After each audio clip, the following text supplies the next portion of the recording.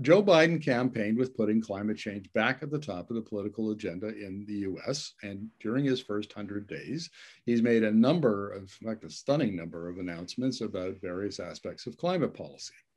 And one of those is he wants the US, in his words, to regain the global leadership on climate change. Well, it's fair to say that during the Trump years that Europe was clearly seen as the leader on climate policy. And I'm kind of curious what the Europeans think of Joe Biden. So I'm going to talk to Dr. Akshat Rathi, who's an energy and climate reporter with Bloomberg. So welcome to the interview, Akshat. Hi. So give me your response and maybe the European response to Joe Biden's aspirations. I think what is a climate leader is a good question to ask before we even get to whether the US is a climate leader.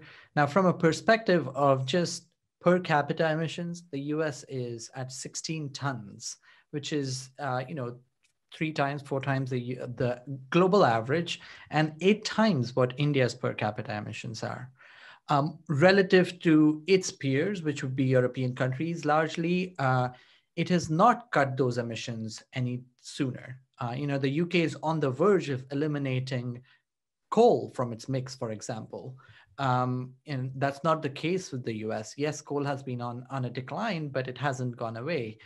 And even within the US, and if you speak to environmental groups, and we had in one of our interviews a scientist from Friends of the Earth who said the US is seen as a climate leader domestically, but really internationally, people don't speak about the US as a leader. It's had a deeply divided political gridlock in Washington, and because of the gridlock, has got nowhere close to the kinds of policies that you would need to be a climate leader. And Europe can legitimately claim that, especially over the last 18 months with the laws that it has passed for net zero emissions. These are not just goals, they are legislated, and the governments are now mandated to cut those emissions. So there's a lot more teeth to what Europe is doing, and all the initiatives that have come from Biden, they're welcome, but they don't quite yet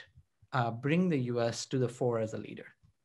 And I suppose there's the counter argument that while Biden has proposed various measures, he still has to pay for them.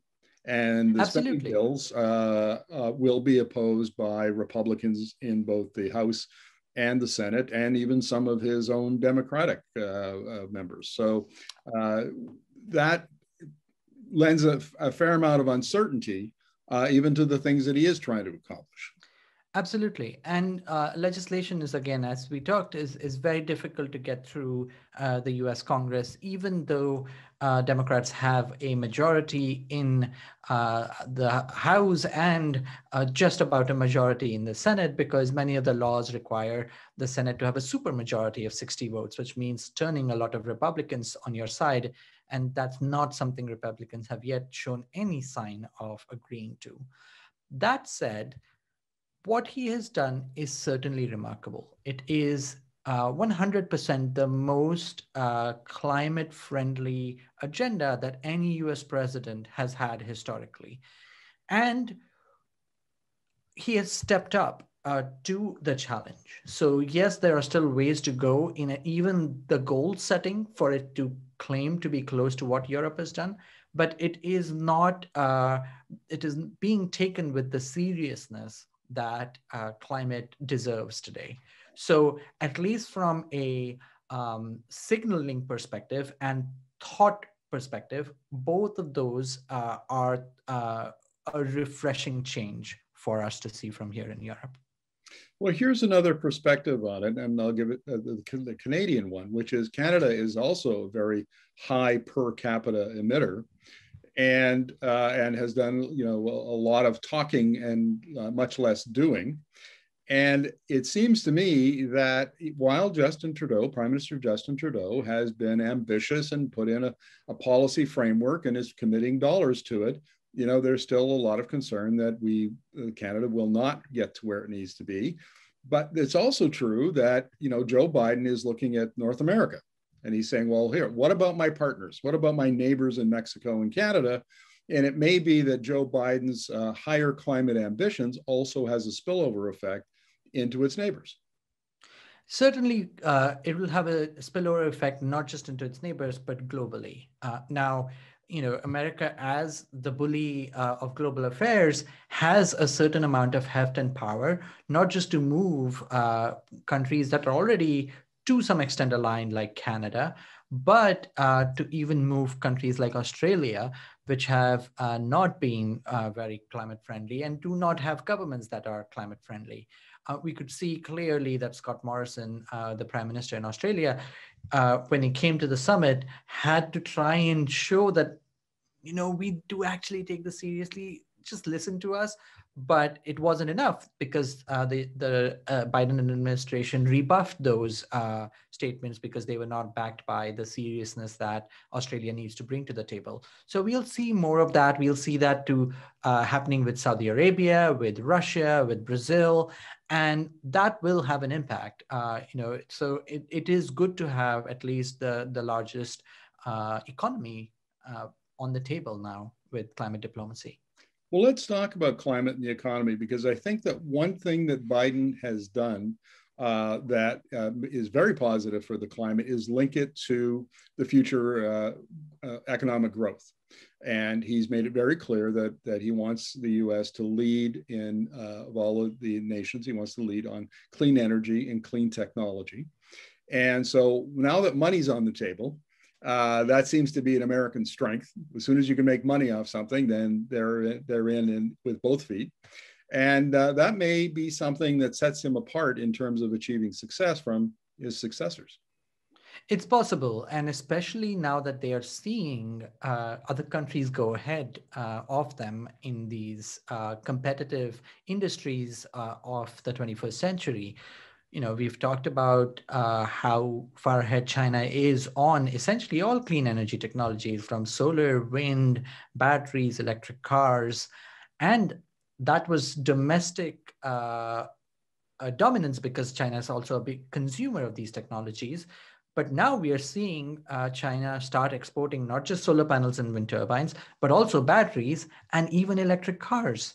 We here in Europe have at least 3 Chinese companies with different rebrands that are competing for selling their electric cars in European markets and finding buyers clearly. So Joe Biden sees that as a challenge, and if he doesn't step up to it, the US will fall behind. And we are seeing Europe was also behind in these things and is stepping up. Clearly, electrification of transport is one area where Europe has stepped up a lot with how much it's investing in batteries, how it's bringing along its auto industry like Volkswagen onward to this. And so the US is looking at that and learning from it. One final question, Akshat. Any thoughts on what the Americans are going to bring to the next IPCC event conference in the fall? So it's unclear whether that will happen. Clearly, vaccinations are going relatively well in some countries in the West, but they are not going well anywhere else. And there is clearly demand from the environmental groups that there be equity in place when these meetings happen, that you don't end up with the Americans and the Brits being in Glasgow and everybody else joining virtually, because that would be unfair. So we don't know whether that'll go ahead this year. But if it does, I think the thing that America can do the most on is climate finance. So one of the things that needs to be agreed upon in this meeting in Glasgow is the rules on which climate finance will operate across the globe, of how money will have to go from rich countries to developing countries toward technology development and adaptation to climate change. And those rules are up in the air, and it's late. We are late on those. They should have been agreed in 2020. They need to be agreed in 2021, and hopefully they would be. Just on an observation on that, I interviewed Dr. Johan Urpilainen from Johns Hopkins about that issue. And he pointed out that China is actually well ahead of the United States in terms of providing green finance both within its own borders and as part of the Belt and Road Initiative. And this was an area where Biden was, and the investor community in the United States was really going to have to step up if it wanted to be influential in global markets. That's true. I mean, we should also recognize that China is also ahead in quote unquote brown financing or fossil fuel financing through the Belt and Road Initiative. So China has this sort of almost contradictory role in being both a technology leader in green technologies and yet being a huge supporter and consumer of fossil fuels. So whereas in the US, at least, both financing are low. So they're not really financing green stuff, but they're also not financing as much fossil fuels abroad. But certainly, in that sense, if European countries and America steps up to do more green financing, they can certainly go ahead of what China is doing. Akshat, thank you. Always appreciate your insights. Great to be here. Thanks.